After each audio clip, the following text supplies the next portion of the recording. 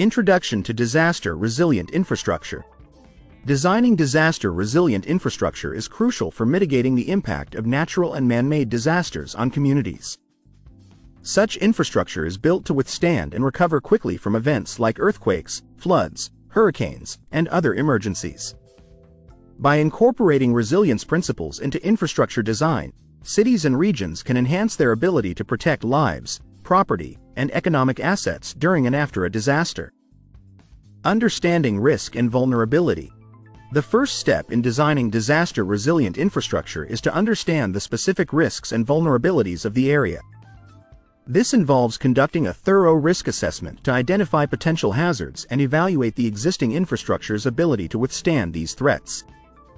Factors such as the region's geology, climate, and historical data on past disasters are analyzed to determine the most significant risks and inform the design process. Implementing robust structural design. Robust structural design is essential for ensuring that infrastructure can withstand the forces of a disaster. This includes using high-quality, durable materials and engineering techniques that enhance the strength and stability of buildings, bridges, and other structures. For instance, seismic-resistant design principles can be applied to reduce the impact of earthquakes, while flood-resistant features such as elevated foundations can help prevent water damage. Integrating redundant systems. Integrating redundant systems into infrastructure design helps to ensure functionality even when primary systems fail. Redundancy involves creating backup systems for critical functions such as power, water supply, and communication. For example, incorporating backup generators for power outages and designing alternative water sources can maintain essential services during emergencies, reducing the impact of disruptions. Prioritizing flexible and adaptive design. Flexible and adaptive design principles allow infrastructure to adjust to changing conditions and future challenges. This includes designing structures that can be easily modified or upgraded as new technologies or materials become available. For instance, using modular construction techniques enables rapid rebuilding and adaptation to evolving needs and risks, enhancing overall resilience. Incorporating nature-based solutions. Nature-based solutions, such as wetlands, green roofs, and urban forests, play a vital role in disaster resilience by providing natural buffers against hazards. These solutions can reduce the impact of floods, heat waves, and other environmental stresses while enhancing urban biodiversity and improving quality of life. Integrating these elements into infrastructure design helps to create a more resilient and sustainable urban environment. Ensuring effective drainage and flood management. Effective drainage and flood management are critical for mitigating the impact of flooding, which is a common disaster risk.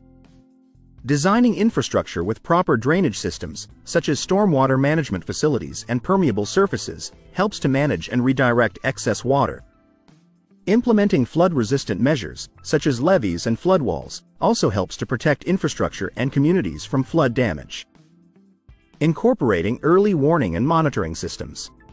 Early warning and monitoring systems are essential for disaster preparedness and response. Integrating these systems into infrastructure design allows for real-time monitoring of potential threats, such as seismic activity, weather conditions, and water levels.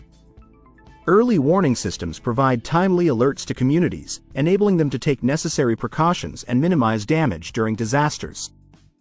Planning for post-disaster recovery. Designing disaster-resilient infrastructure also involves planning for post-disaster recovery. This includes developing strategies for quickly restoring damaged infrastructure and services, such as temporary repairs and rapid rebuilding initiatives. Ensuring that infrastructure is designed with recovery in mind helps to facilitate a quicker return to normalcy and reduces the long-term impact of disasters on communities. Engaging with stakeholders and communities. Engaging with stakeholders and communities is crucial for designing disaster-resilient infrastructure that meets local needs and priorities. Involving community members, local authorities, and emergency services in the planning process ensures that designs address specific risks and vulnerabilities while reflecting the values and concerns of those affected. Collaborative approaches lead to more effective and widely accepted solutions. Conclusion.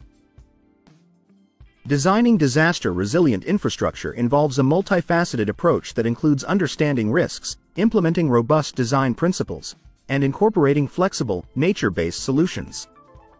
By integrating redundant systems, effective flood management, and early warning technologies, infrastructure can better withstand and recover from disasters.